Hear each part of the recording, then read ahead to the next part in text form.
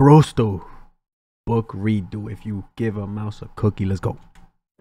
Alright, so not too long ago, I was reading a book to my kid before bed one night, and the book just so happened to be If You Give a Mouse a Cookie, which was a classic story back when I was a kid. And if you had a crappy childhood and never heard of it, well, it's basically a story about a mouse that takes advantage of a small child and talks him into giving him cookies, and then milk, and then he wants a napkin, and then he's like, I don't know, doing weird stuff in his bathroom. There's a lot going on in that book, alright? I don't remember the whole thing. But basically the point the book was trying to make was trying to get you to not be a pushover, or else people are gonna take advantage of you, especially piece of rodents that have a hankering for Pepperidge Farm chocolate.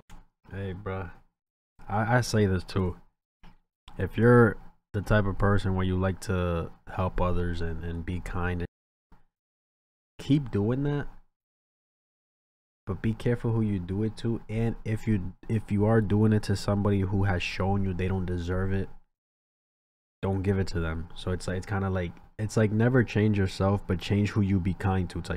You know what I'm saying? Chip cookies. And that's a pretty good message for kids, I gotta say. But then at the end of the book, spoiler alert, at the end of the book, the goddamn mouse just asks for another cookie. What the hell kind of ending is that? The kid just gets taken advantage of the whole time, and he's never like, hey, you know what, mouse? You can go f yourself. If you want a glass of milk so bad, why don't you get your ass up at 4:30 in the morning and do my paper route, and then you can afford to buy your own goddamn milk. Nope, instead he's just a doormat the entire time. I mean, what the hell's this kid gonna do when he grows up and his drug addict Uncle Bill asks to borrow $3 grand so he can start a professional hopscotch league? Oh yeah, here you go, Uncle Bill, let's hop to it. Yeah, no, that's stupid as hell. So what I'd like to do in this video is give you a slightly more realistic version of If You Give a Mouse a Cookie. It's gonna be the same gist of the story, but with a few minor changes. Starting off with the title, of course, which I think should be called If You Give a Rat a Frito by Brewstew Films.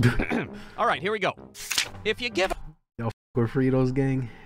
I ain't gonna lie, they're slept on for real. People be complaining of them. People be complaining about them being in the variety box of chips, and I've seen like people trying to petition to get rid of it. Couldn't be me, bro. I'm dogging every chip in that box. a rat a Frito, well, he's probably gonna ask for more. What kind of fucking pervert only eats one Frito after all? And if you give a rat more Fritos, well, he's probably gonna want a 40 ounce of malt liquor to wash it down. And if you're gonna give a rat a 40 ounce of malt liquor, well, you know his ass is gonna want a Newport menthol to go with it. They go hand in hand, for Christ's sake. What do you expect?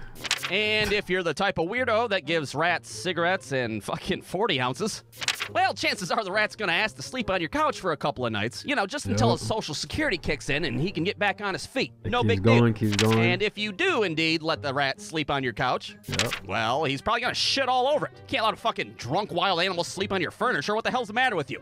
But if you do let a rat use your couch as his own personal toilet, well, don't be surprised if your wife packs her shit up and moves in with her sister because... Yeah, no, it's all... Is it, how do you say, chain events, bro? One little thing, you're like, oh, it's not no big deal. It's a one-time thing. Oh, here's a nice one. No big deal. You're still a nice person. You still want to make sure they're good. You're a helpful person. You're kind. And it's just stacking up to the point where it's like, you feel me? Like he said, you're losing your wife. You lose your house. Type shit. Like, bro. Because, well, she doesn't know who the fuck she's married to anymore. And if your wife indeed leaves you and you're suddenly roommates with a dirty-ass rat, well, the rat's probably gonna ask you to co-sign on an auto loan for him because, well, what the hell, you've done everything else he's asked. He knows your ass has pretty good credit, might as well take advantage. And if your lack of a backbone having ass does become a co-signer, well, the rat's gonna finance a piece of shit 2012 Ford Focus so he can pick up all his punk-ass rat buddies. And if you let the rat do that, well, your house is gonna look like a fucking parking lot behind a Kmart. There's gonna be 40 ounces and rat shit and fucking Newport menthols all over the place. It's gonna be icky, icky, gross.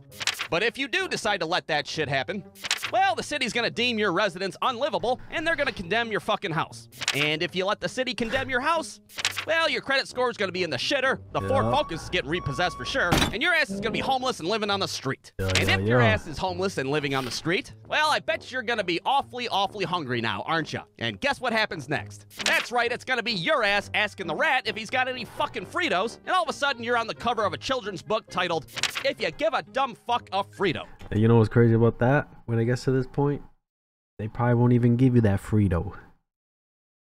The same person you helped. You feel me? The same person that took advantage of you. They wouldn't give you a Frito. This all started from a Frito you gave. they wouldn't give it to you. And that's, bro, that gotta be like the worst gut feeling slap punch to the face I've ever heard, seen of, you feel me? Cause boy, that's crazy. The end. So the moral of the story, boys and girls, is number 1, don't be a spineless pushover piece of shit. Number 2, professional hopscotch is stupid as hell and $3 grand's gonna buy your Uncle Bill a whole lot of smack. And number 3, and most importantly, don't give a rat a Frito or a mouse a cookie or a fucking hamster a hot dog. Don't give any food to any kind of rodents whatsoever. The end. Hey, bro, obviously it's deeper than that, of course. He's just trying to make it more comedic. You feel me? But again, bro, the ones you be willing to help, you know what I'm saying? The ones you be willing to help, you help them. When the tables turn, they're not gonna help you. You know what I'm saying? It's good to